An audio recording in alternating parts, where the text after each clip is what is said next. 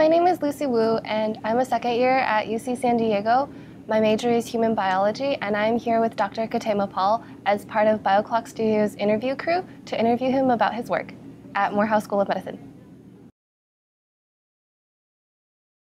Georgia State was an accident. I had no intention of going to Georgia State University, but in retrospect, it turned out to be one of the best decisions I ever made. I was finished my undergraduate matriculation at Howard University, and I was planning on enrolling or applying to Johns Hopkins University. I applied to several graduate programs, but I had my heart kind of set on Hopkins.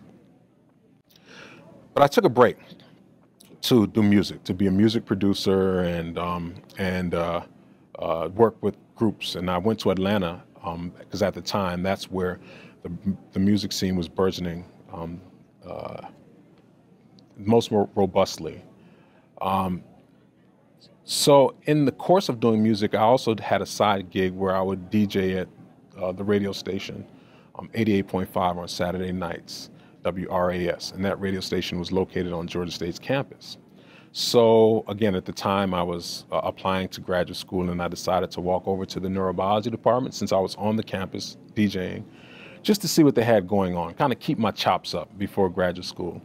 And when I went there, I met my graduate mentor, Elliot Albers, and he encouraged me to enroll in the master's program. He said, since you're down here doing music and you're planning on going to do your PhD anyway, why not just do a master's here, you know, kind of take some core courses before you go to do your PhD somewhere else. And in the course of doing the master's at Georgia State was when I got into circadian rhythms.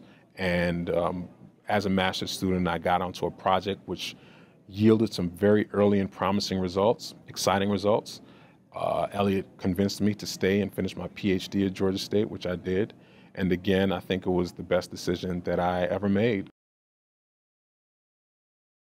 So I was moderately recruited. I had a few people offer me jobs after my postdoc. And what Peter McLeish and Morehouse offered me was the opportunity to build something. I knew that when I was young in my career, I didn't want to go into a situation that was kind of already created for me where I can just kind of fit in and fill a niche.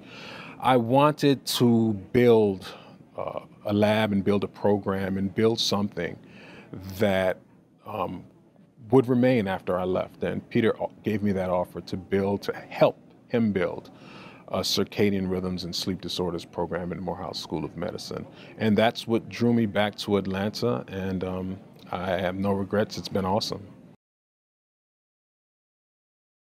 First is to get researchers and doctors to understand that many of the sex differences they deal with on a daily basis or in their experiments or in their practice are driven by biological factors. That's a two-way street. Let's take sleep, for instance.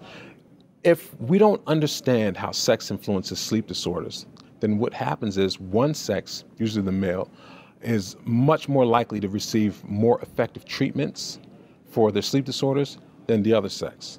But let's look at that in the reverse direction. When you only study one sex, then that limits what you know about the mechanism that you're examining. So I study sleep, and if we only look at males in sleep, then that really narrows how much information I have about sleep.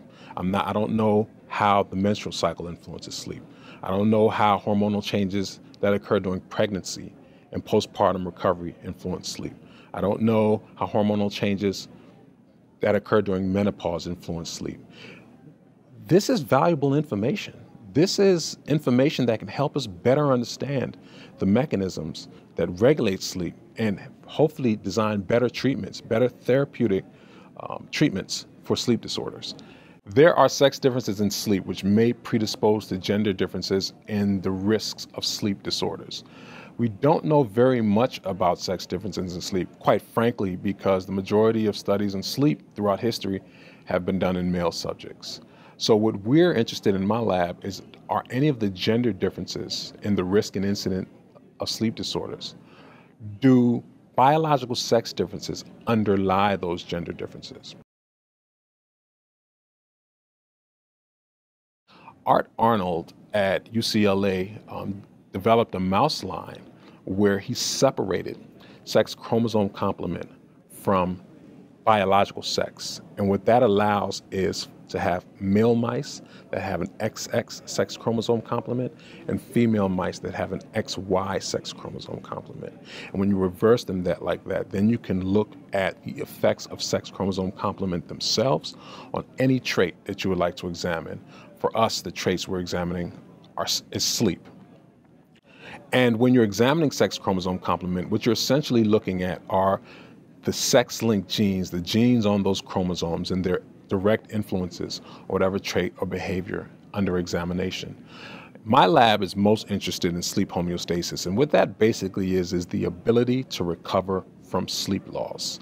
So in that paper, we're specifically asking questions about whether sex chromosome complement is responsible for sex differences in the ability to recover from sleep loss. And what we found is that most of the sex differences in sleep and even the ability to recover from sleep loss appear to be driven by gonadal hormones.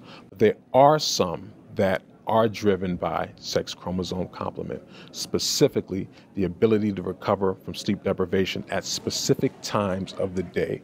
And what we've become really interested in is the time of the day during the mid-active phase, or what you would call the mid to late afternoon, where a lot of people get sleepy and certain societies have a siesta that allows them to nap. What we found is that there's a sex difference in mice and the propensity to sleep during that mid-active phase. The males have a higher propensity than the females, and that propensity is driven in part by sex chromosome complement. And right now we're very interested in finding the mechanism through which the sex chromosomes drive the propensity to sleep during that siesta period.